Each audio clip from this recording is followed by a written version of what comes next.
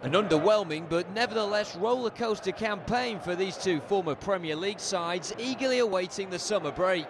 Bakinson's stunner in the Suffolk sunshine got Ipswich off to a flyer against Charlton.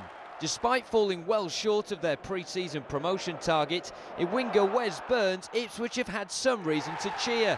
The Welshman marking his spot in the League One team of the season this week with a nonchalant finish for 2-0.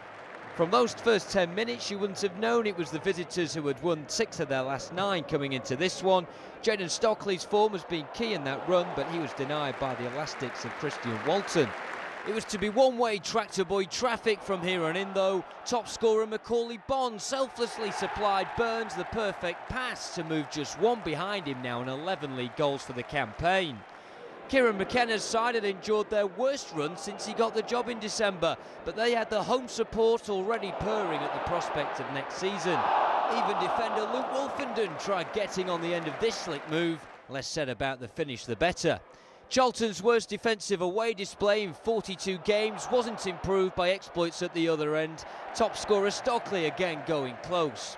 After 3 years at Portman Road, it seems James Norwood would be moving on to pastures new in the summer, and he neatly bid farewell to round off this final day route late on. Both clubs will be hoping for a serious push though next season.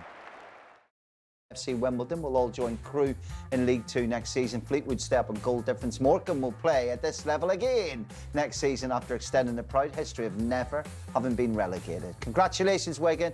You won the League One title 1 year after finishing a point off relegation and being in administration. Rotherham joined them after the win at Gillingham. On a dramatic final day, Wycombe replaced Plymouth Argyle in the last playoff spot and will join Sunderland, Sheffield Wednesday and MK Dons in a compelling post-season. We'll have highlights.